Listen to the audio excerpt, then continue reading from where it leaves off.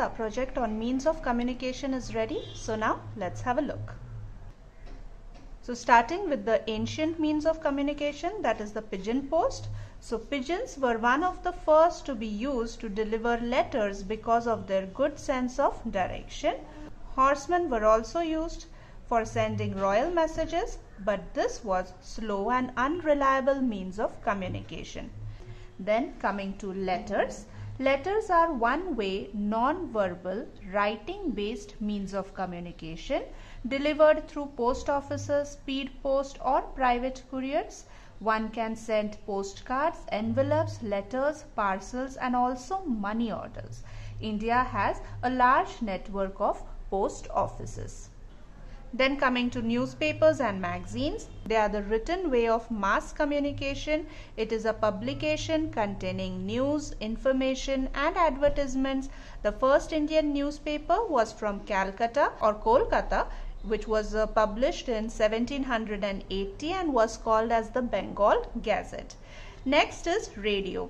Radio is an audio means of mass communication. It sends messages through broadcasting. Radio brought a revolution in mass communication. It was invented by Guglielmo Marconi.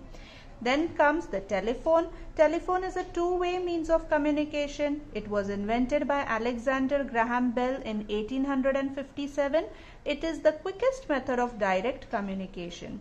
Now with the invention of cellular or the mobile phones, there is a drastic change in the world of communication. Then is the television. Television is an audio-visual means of mass communication. It is more effective than radio as it involves both sense of hearing and seeing. Television was invented by John Logie Baird in 1926.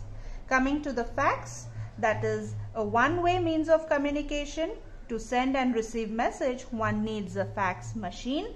It is the fastest device that sends a copy of images or documents. It was invented by Alexander Bain in 1842. Then coming to computers, which is a modern means of communication. With the help of computers, the internet has entered our life.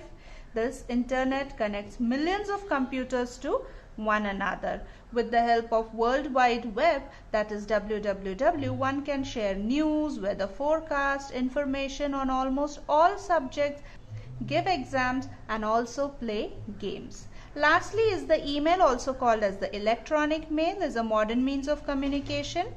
Documents, pictures, letters can be attached to the message and sent along. It is a one-way means of communication. The first message was delivered between the computers via ARPANET around 1969. Thank you. So this was about the means of communication project. Do let me know in the comment box about the video. If you like the video, do give a thumbs up, do share the video and don't forget to subscribe my channel for more such videos. Till then, this is Amrupali signing out. Happy learning means of communication and happy growing up with your loved ones.